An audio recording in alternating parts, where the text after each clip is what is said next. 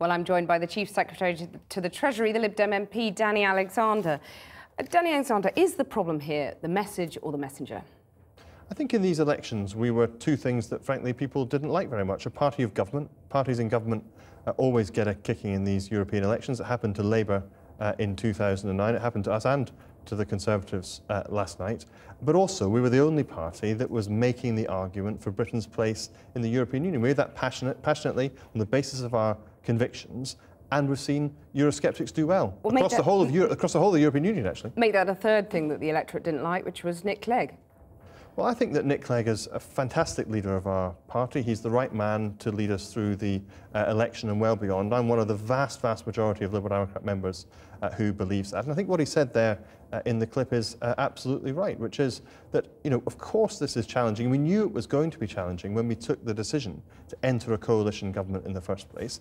But, you know, we have some great achievements that we've delivered in coalition government, cutting income tax, apprenticeships, and so on. But those achievements are not being recognised. And Nick Clegg said today that he would resign if he thought it would help the party. Well, 350-odd councillors, candidates and MPs think it would help the party. Well, that's out of nearly 50,000 members of the Liberal Democrats. And whilst... Well, how many does it have to be for him to consider his position? I was going to say, whilst I share the heartache in terms of seeing brilliant MEPs losing their seats, people like Graham Watson, George Lyon in Scotland, who've been fantastic advocates for the Liberal Democrats and for the pro-European case in this country.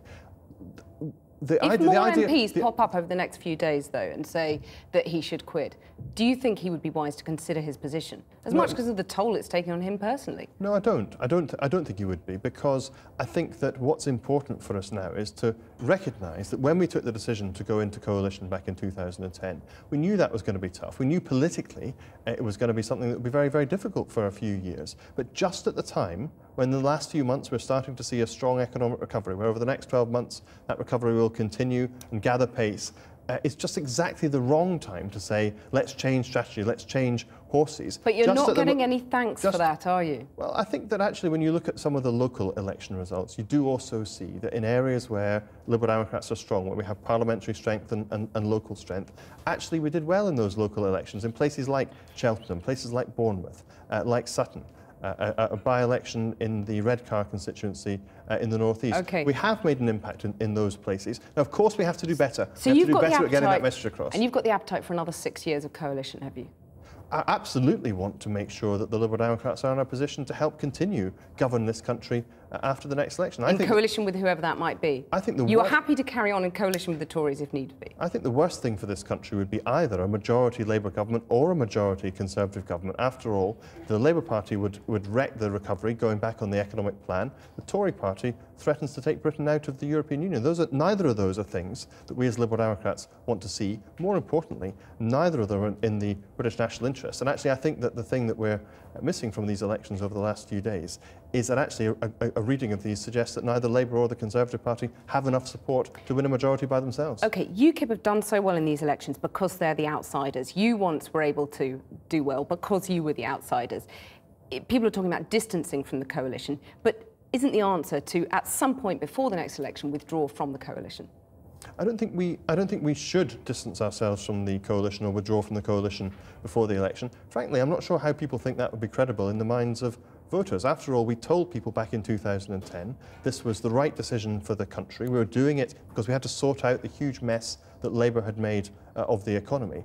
We've proved, I think, that coalition is a strong, stable government that delivers an awful lot of Liberal Democrat ideas. What message would it send to bail out on that a few months before the election? I think it's a very, very bad idea. Right up to polling day. You're absolutely certain the coalition will survive right up to polling day? The government will continue, absolutely. Look, we as Liberal Democrats, we've got our own ideas, got our own distinctive agenda, very different from both the Conservatives and the Labour Party, but we also have to continue to show that the coalition government, two parties working together, something we've believed in for a long time, can work, and it does work, and it will continue to work. You're a very good friend of Nick Clegg's. He looked very tired and quite emotional today. What kind of toll has all of this taken on him personally?